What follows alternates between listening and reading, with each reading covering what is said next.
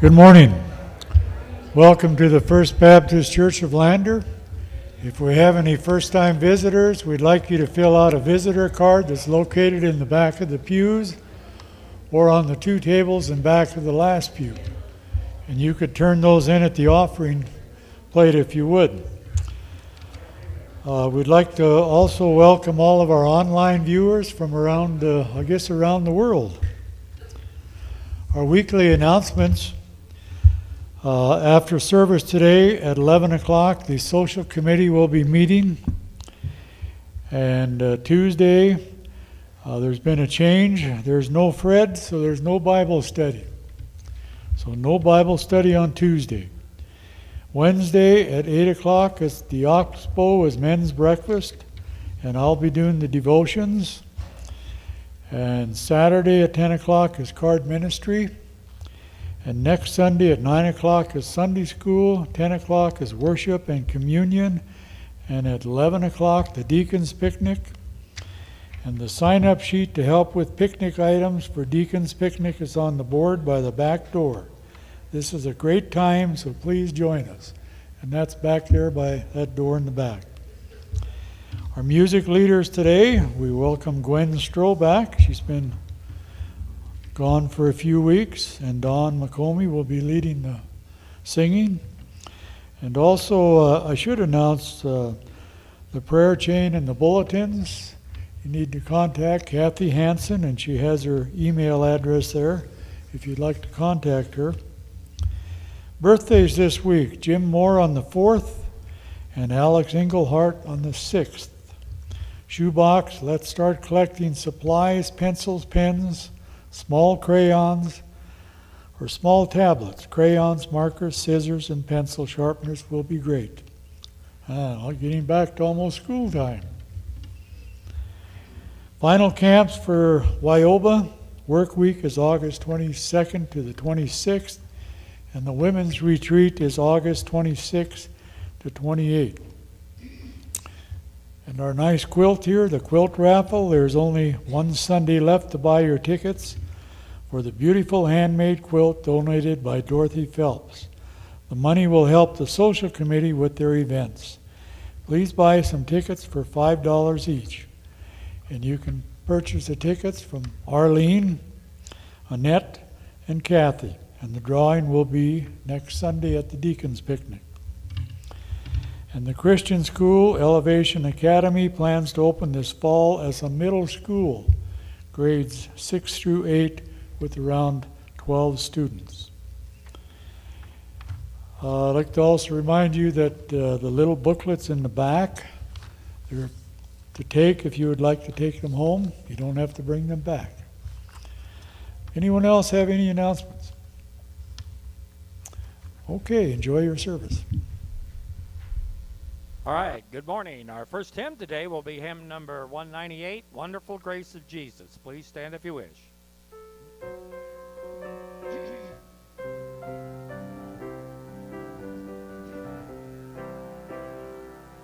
Wonderful grace of Jesus, greater than all my sin. How shall my tongue describe it? Where shall its praise begin? Taking away my burdens, setting my spirit free, for the wonderful grace of Jesus reaches me. Wonderful, the matchless grace of Jesus, deeper than the mighty rolling sea, higher than a mountain, sparkling like a fountain, all sufficient grace for even me. Broader than the scope of my transgressions, greater far than all my sin and shame. Oh, magnify the precious name of Jesus, praise his name. Wonderful grace of Jesus, reaching to all the lost. By it I have been pardoned, saved to the uttermost. chains have been torn asunder, giving me liberty for the wonderful grace of Jesus reaches me. Wonderful the matchless grace of Jesus, deeper than the mighty rolling sea, higher than the mountain, sparkling like a fountain, all sufficient grace for even me. Broader than the scope of my transgression, greater far than all my sin and shame. Oh, magnify the precious name of Jesus, praise his name. Wonderful grace of Jesus, reaching the most defiled, by its transforming power, making him God's dear child, purchasing peace and heaven for all eternity, for the wonderful grace of Jesus reaches me. Wonderful the matchless grace of Jesus, deeper than the mighty rolling sea, higher than the mountain, sparkling like a fountain, all sufficient grace for even me. Broader than the scope of my transgressions, greater far than all my sin and shame. Oh, magnify the precious name of Jesus, praise his name. No frogs this morning, brother. Man, that was impressive. Good morning, church. It's good to see you guys. Out of Hebrews 4, it says, "Since then we have a great high priest who has passed through the heavens, Jesus, the Son of God, let us hold fast our confession. For we do not have a high priest who is unable to sympathize with our weakness, but one who in every respect has been tempted as we are, yet without sin. Let us then with confidence draw near to the throne of grace, that we may receive mercy and find grace to help in time of need." Amen. Let's worship the Lord together. All right, our next number will be "Give Me That Old Time Religion." It's a medley that Gwen's been working on, where the words will be on the PowerPoint up there, okay? You'll know most of the tunes, I think.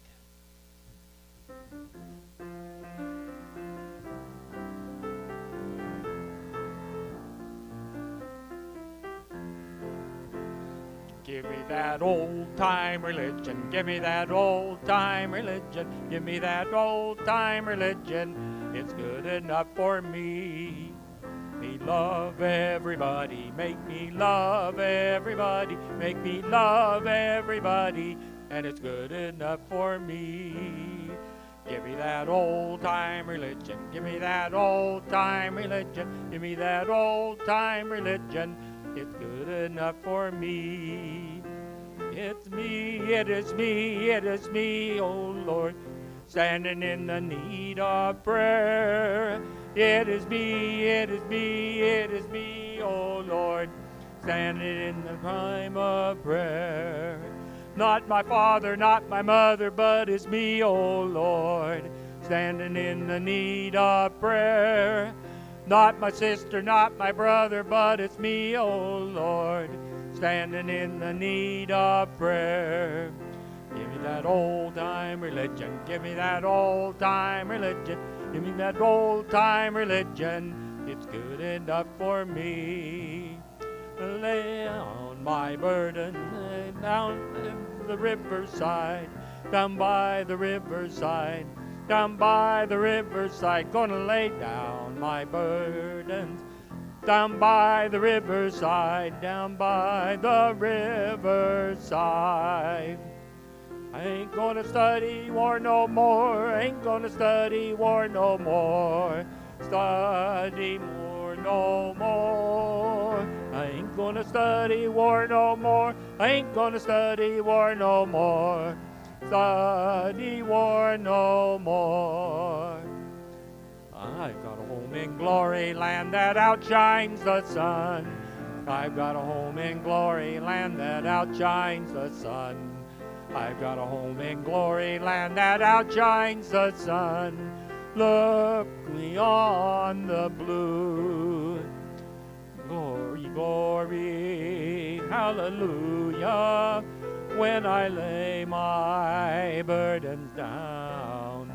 Glory, glory, hallelujah. When I lay my burdens down. Gonna walk and talk with Jesus when I lay my burdens down. Gonna walk and talk with Jesus when I lay my burdens down. Give me that old-time religion. Give me that old-time religion. Give me that old-time religion. It's good enough for me. And then we'll be singing Be Thou My Vision on page 382.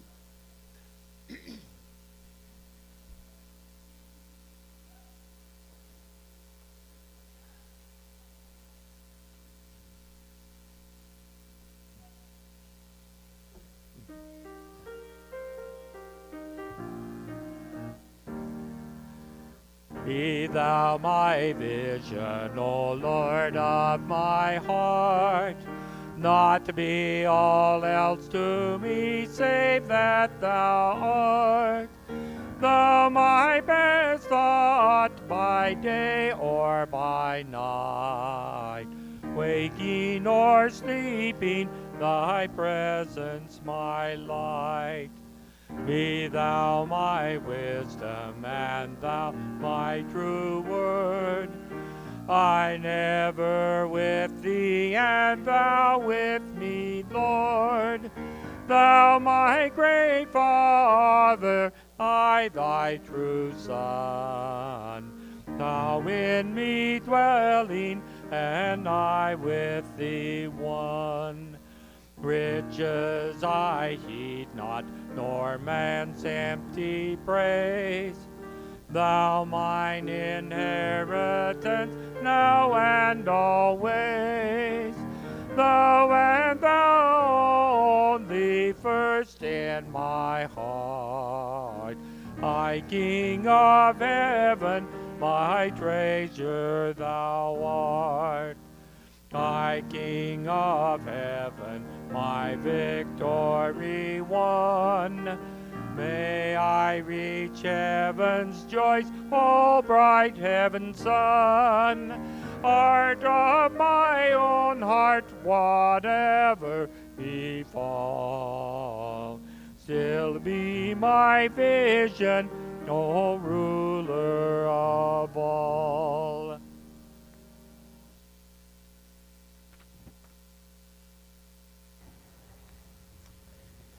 Amen. Thank you, guys. Back of the bulletin, 1 John 14 through 15. And we are sure of this, that He will listen to us whenever we ask Him for anything in line with His will.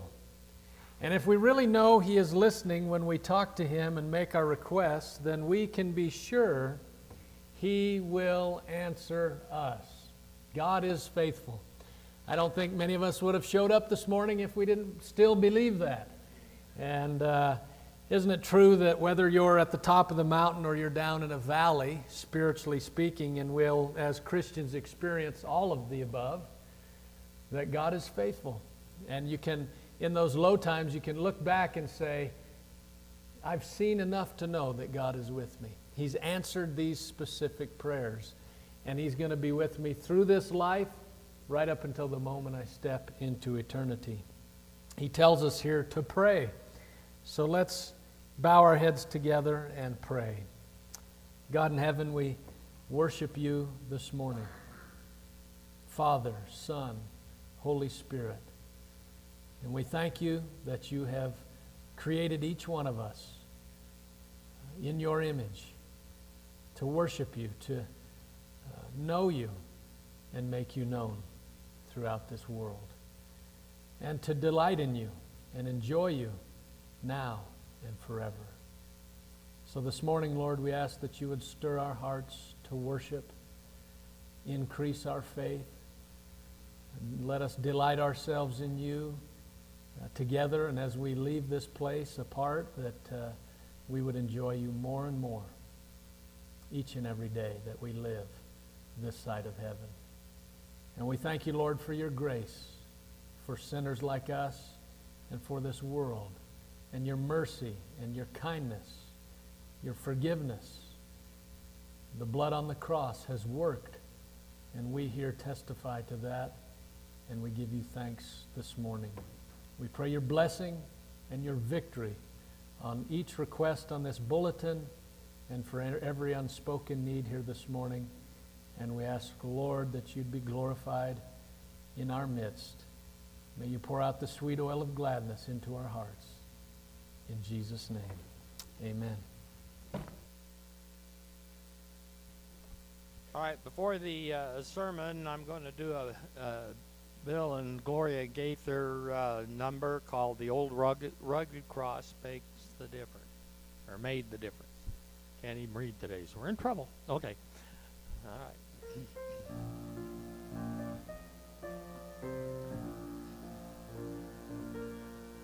'Twas a life filled with aimless desperation. Without hope walked the shell of a man. Then a hand with a nail print stretched downward. Just one touch, then a new life began. And the old rugged cross made the difference in a life bound for heartache and defeat. I will praise him forever and ever, for the cross made the difference for me. Barren walls echoed harshness and anger. Little feet ran in terror to hide. Now those walls ring with love, warmth, and laughter, since the giver of life moved inside.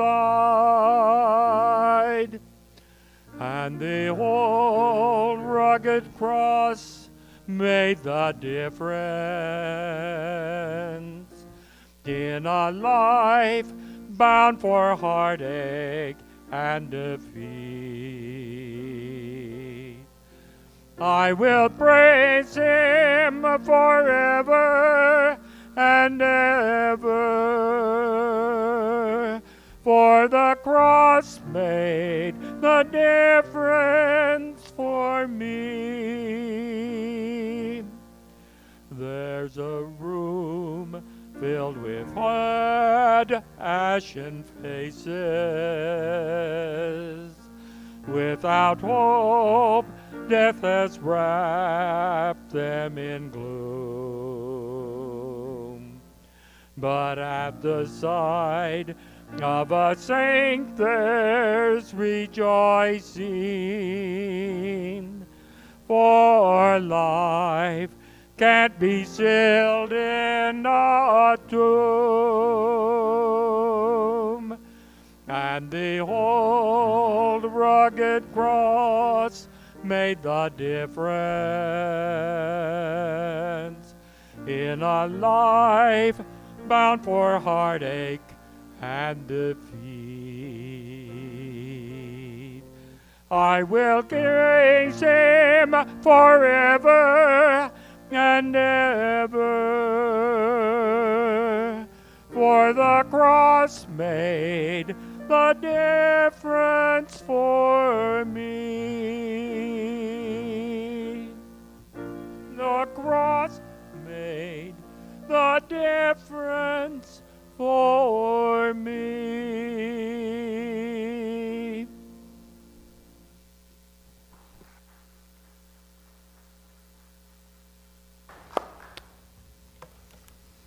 Amen. It was a little hard to untrain over here. Solo. Please sing solo, right? But you could train a few of us old dogs new tricks, I think. But thank you. Appreciate you guys. Love you guys. Children's Church, you're free to go. And thanks be to God for His indescribable gift, the gift of salvation. I'm always amazed to meet other believers and to hear of that moment that they came to faith, that they stepped into the light. And that's what this little break in Galatians is about. This is the third passage that we're going to look at about the light. True light, true love. You could title this one if you would have turned it in on time, but I was on the mountain with no cell service. So we are going to look at Matthew 6, Matthew chapter 6, verses 22 through 24, but we may as well look at verse 19. You know, to give you the whole context. And then we'll pray and see what the Lord has for us this morning. Verse 19, do not store up for yourselves treasures on earth where moths and, we could say pack rats in Wyoming, that would be a right translation, or vermin destroy, and where thieves break in and steal. But store up for yourselves treasures in heaven where moths and vermin do not destroy, and where thieves do not break in and steal. For where your treasure is, there your heart will be also. Now here's the main passage, 22, 3 and 4. The eye is the lamp of the body. If your eyes are healthy, your whole body will be full of light. But if your eyes are unhealthy, your whole body will be full of darkness. If then the light within you is darkness, how great is that darkness? No one can serve two masters. Either you will hate the one and love the other, or you will be devoted to the one and despise the other. You cannot serve both God and money. Let's pray. God in heaven, we thank you for your word, for it is truth and life and a lamp unto our feet. And so, Lord, we pray that you'd illuminate our hearts and minds this morning. Heal us.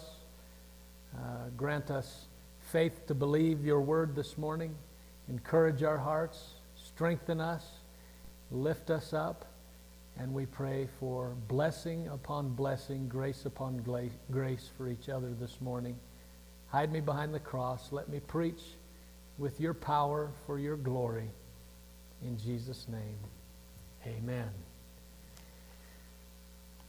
Are you in the light or in the darkness? Now, what if Congress passed a law? You're going, oh, great, not this. Oh, really? And, you know, it was probably as sane as some of the laws they've passed. And let's say they passed a law that there's too much light pollution, you know, and there's an issue with people driving during the day, and we need people to only drive at night, and you can't use headlights. Well, some of you say, well, that wouldn't change much of the tourists driving around Lander, or Cody especially. But that wouldn't make much sense, would it? It'd be chaos, wouldn't it? To only be able to drive at night and not use your headlights. Well, I think that's very similar to many laws that are passed. in many godless nations where they say, you know, for example, we can't teach the Word in schools, public schools anymore, which, by the way, that's why they were invented. That's just living life without the light. That's living life without the lamp. And it's the same with recently in the Supreme Court. They were trying to make it illegal for a coach to pray after the games, to give thanks, whether he won or lost. He would get on his knees and he would pray silently in the field. That was his conviction. And thankfully, he won that court case. But it's amazing to me. I remember reading when it was illegal for Daniel to pray, and I thought, how goofy is that?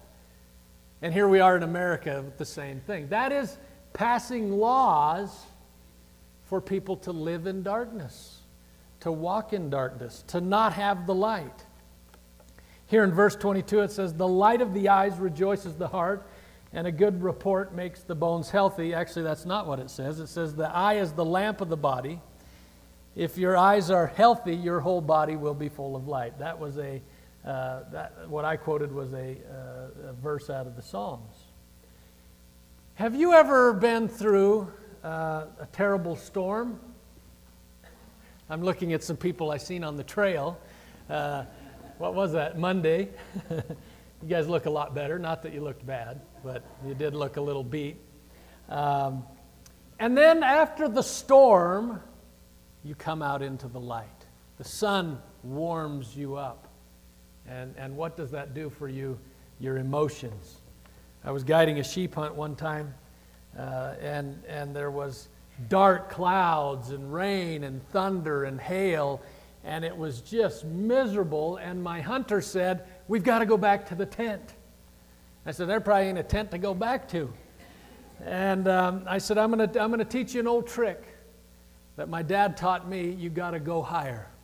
He said, "Higher? You're out of your mind. I hire you as a guide, and this is what I get?" I said, "Yeah, we got to get above the storm." And as soon as we broke through that upper layer of clouds, guess what there was? Sunshine.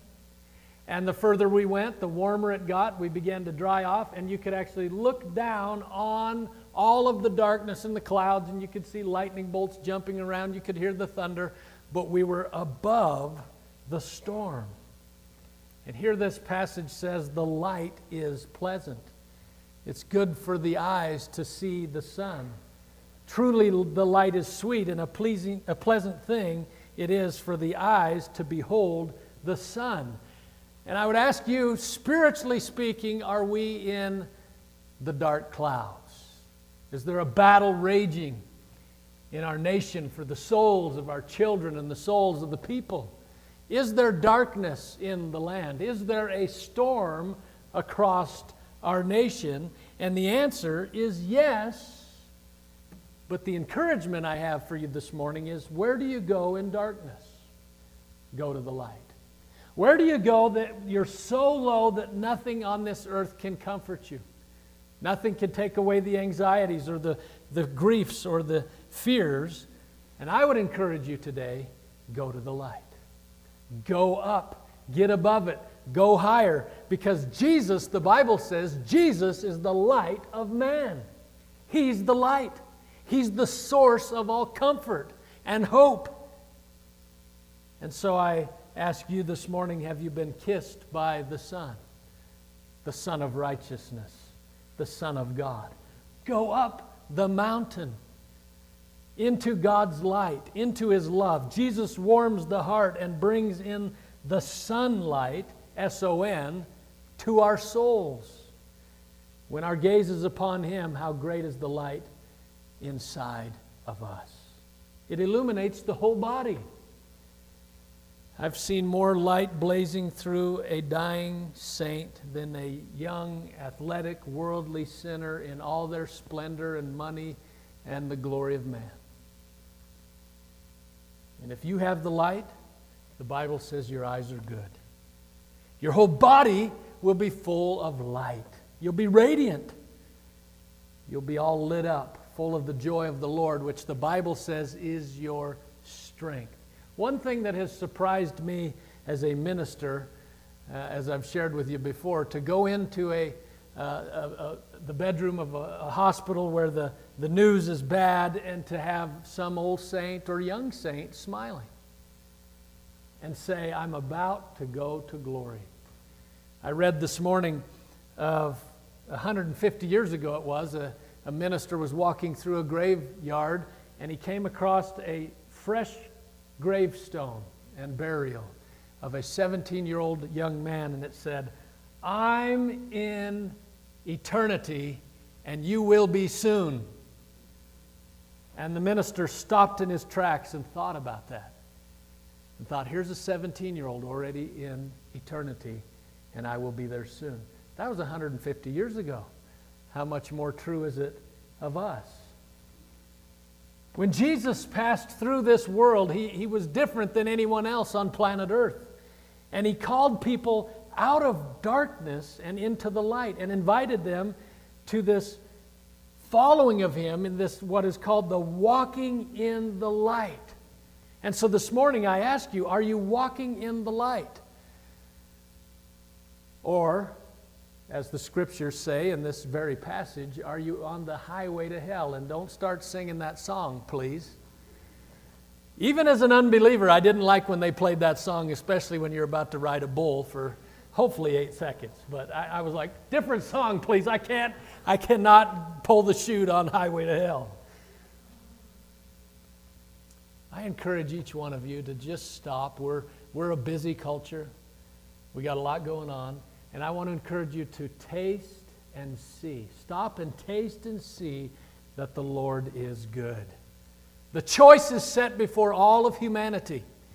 In fact, we went on a pack trip this weekend, and we were listening to we read a devotion up there. It was still in Dad's old panniers, and Mom had probably made him take it. And here was this devotion, and it was a story of a guy, and I can't pronounce his name right, but basically his name meant hungry coyote, and he lived in the 1400s. And he said he was the mayor of one of those big cities that they built all those amazing, not pyramids, but close to it in South America. And he was the leader of his people, and he said he outlawed child sacrifice in 1400 with the conviction that he was going to follow the God who painted the skies.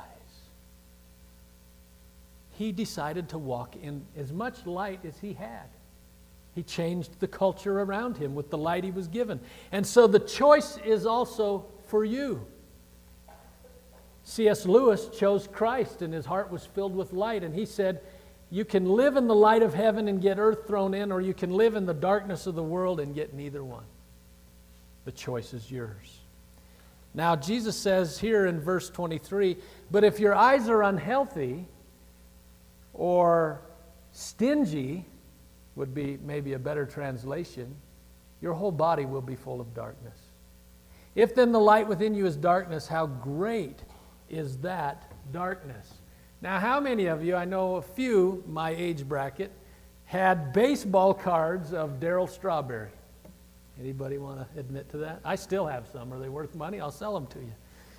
And I got Bo Nose. I got all these wonderful baseball cards, some out in the shed, some in the basement, but I have a lot of Darryl Strawberry. He was a great baseball player. He was famous, but his light was darkness, in his own words. He had multi-million-dollar contracts. I mean, this guy had money like you wouldn't believe. He could hit home runs with great skill. He dated multiple models. He had worldwide fame. Baseball was his passion. It was his God. It was the light of his eyes. And outside of the spotlight, outside of all of the pictures and the fame, on the inside, he said, was darkness. He found himself full of friends, full of fame, full of money, and full of emptiness, and depression set in on his soul. He said fierce anxiety plagued his heart and his mind. He turned to drugs and alcohol. That didn't work, so he tried buying fancy cars and islands of paradise. He tried luxurious living and an endless list of things, but he said he was still full of darkness and more empty. What he thought was light was great darkness. What he thought would satisfy stole everything he had. And just before he signed a $50 million contract, his empty vessel sank in a world of loss. It was there that for the first time in his life, he asked Jesus Christ to save him. And he said he received light for the first time in his life. He received peace. And he felt a joy that he had not experienced with all that the world had to offer. And he gave up the baseball career. Now, I thought that was pretty commendable until my friend said, well, yeah, he had enough money to give up. But listen, he could have kept going. He could have made more home runs. He gave up his Hollywood contracts and everything else for one thing, to go share the light that he had received, to share the gospel, the good news that Jesus Christ saves to the uttermost. He found the true treasure, and he went from darkness to light. His eyes went from the gaze upon this world, which behind the veil of false light is empty darkness. And that's why we're told in 1 John chapter 2, do not love the world or anything in the world. And that means love as in fierce commitment. I'm going to pursue everything this world has. That's what that means.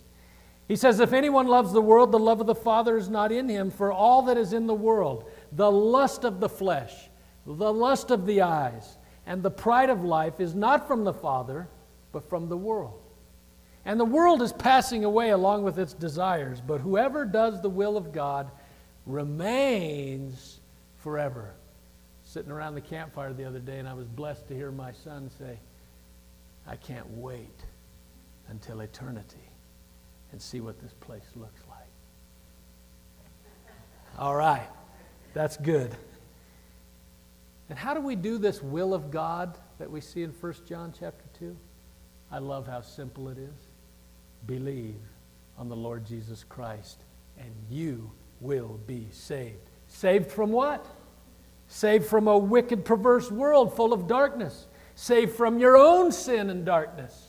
And saved from the darkness of Satan and the rulers of the darkness of the air. You must be saved. Whoever you are, whoever's listening to me, your duty and your goal and your choice is darkness or light. Eternity with God forever, or lost in outer darkness for all eternity. And then verse 24, no one can serve two masters. You ever try that? It's not easy. Either you will hate the one and love the other, or you'll be devoted to the one and despise the other. You cannot serve both God and money. That's why you must own your money. Your money must not own you. Some people say, well, money is the root of all evil. That's not true. The love of money. It goes back to that word, and that word love means I'm going to give my whole life towards this thing or this purpose or God. And so you may have heard that saying, but I want to remind you that it's the love of the material world, the love of creation rather than the Creator. That's the difference in what he's saying here. To serve money is to place such a high value on it that we place our faith in it. We put our hope in it and trust it for our ultimate security and happiness. Isn't it amazing how many multimillionaires you read of that say, I finally got it all and it didn't satisfy, so I'm giving it all away and I feel better? And then we expect that this money will guarantee our future, and we desire it more than we desire His righteousness and His kingdom. And this is dangerous for all of us when the love of money dominates our mind, captivates our soul, and pushes God off the throne, and we worship it rather than Him. And I encourage you to watch out for this evil. Money's a wonderful tool that God created for all of us to manage and to prosper and to bless others and to be blessed. Money in and of itself is not evil, and that's why God, it's one of the things God designed. But when we elevate it or anything else to the place of worship, it will destroy you, just like Darryl Strawberry. If you put it above all else in your life is out of balance. But here's the good news. Jesus Christ died to save us from the love of materialism, the love of our own selves above everything else, selfishness, greed. And that's why David teaches us to pray in Psalm 51:10, Lord, create in me a clean heart, O God, and renew a right spirit within me. David had to pray that. We have to pray that. Look how many things in a given week that will derail your little train of righteousness. And the wrecking crew has to come in, right? And you go, thank you, Lord, for your grace for sinners like me. Thank you for your grace for impatient people like me. Thank you for your grace for people like me who fail over and over again. The Bible calls this repentance, which simply means, hey, I'm going the wrong way. I'm turning around, going to go the right way. How often do we need to do that? If you find that you've gone down the road of materialism as your chief end goal of life, the Bible says, turn around. Or any darkness for that matter. If you're walking in any darkness, the Bible encourages you, turn around. Come to the light.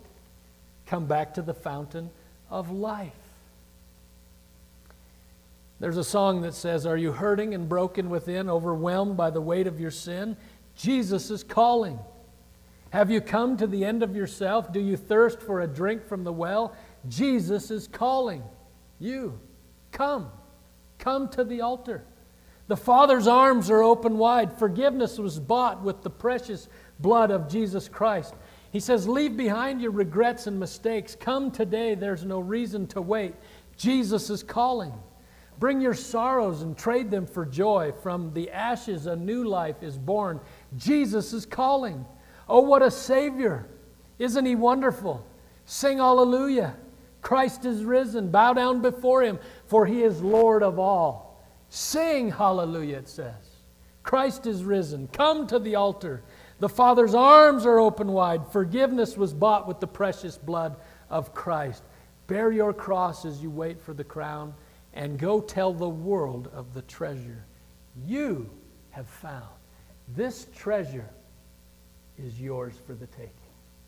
And it's greater than as many Spanish gold bars as you could ever imagine thrown to your front porch.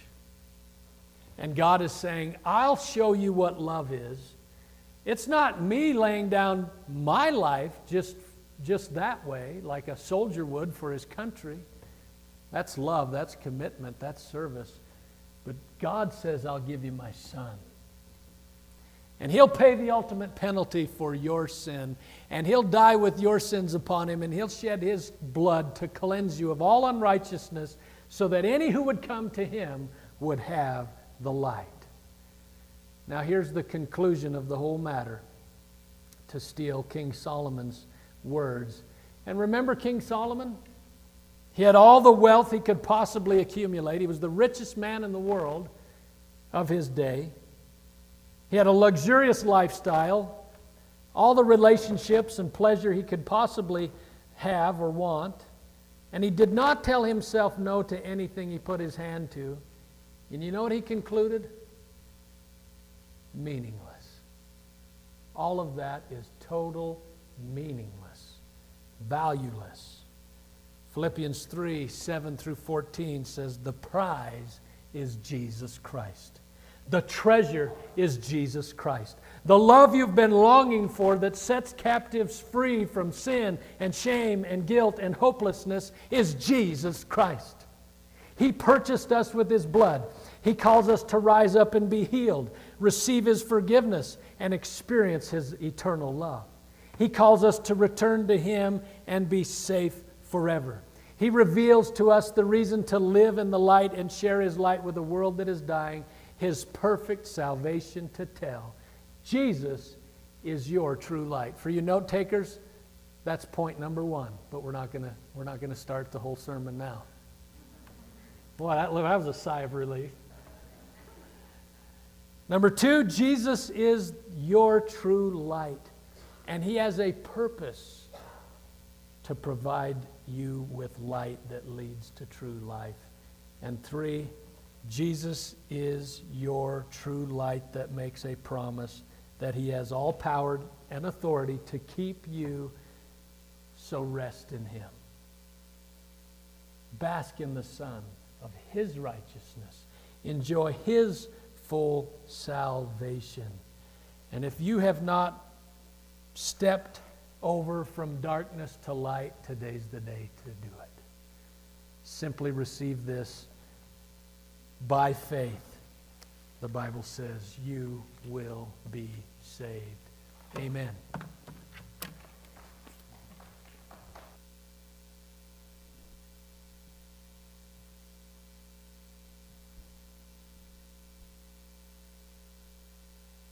All right, our closing hymn will be on the PowerPoint. It's called The Windows of Heaven.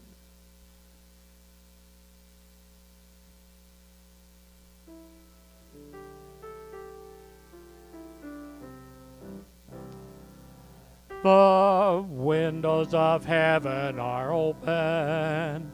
The blessings are falling today. Oh, there's joy, joy, joy in my heart, for Jesus is everything right. I give up my old tattered garments. He gave me a robe of pure white. I'm feasting on manna from heaven, and Jesus makes happy the day. We got 2 different word things on here, and I took the wrong one. And that's why I'm happy today. There we go. Got the right one. You want to do it again? We'll do it right. Okay, we'll do it again. The windows of heaven are open. The blessings are falling today. Oh, there's joy, joy, joy in my heart, for Jesus makes everything right. I gave up my old tattered garments. He gave me a robe of pure white. I'm feasting on manna from heaven, and that's why I'm happy today. Amen.